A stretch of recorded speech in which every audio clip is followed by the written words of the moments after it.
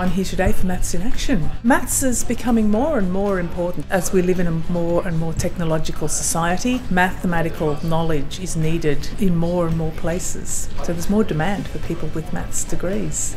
The CBAs of the world, the NABs of the world, the Deloittes, the PwCs, they need math grads. They need your aptitude for problem solving. They're going to pay you a salary, but the idea is that they pay you well because you are saving them more money than what they're spending.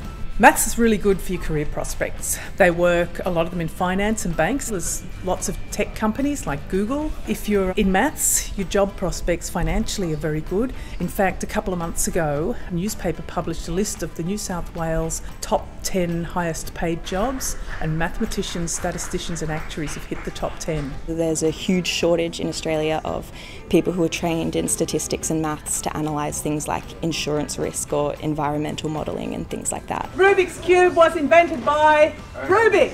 He's a Hungarian architect and designer, and he didn't invent the cube as a puzzle.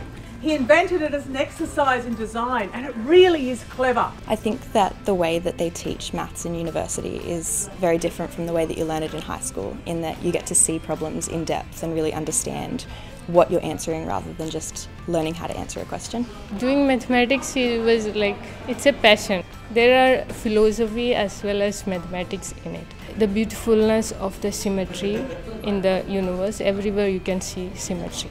We've got some fantastic mathematicians at Western Sydney. You learn about maths and data science, you learn to do some really fun things with it, and also as you learn it, you get to, I hope, enjoy mathematics because it really is a lot of fun.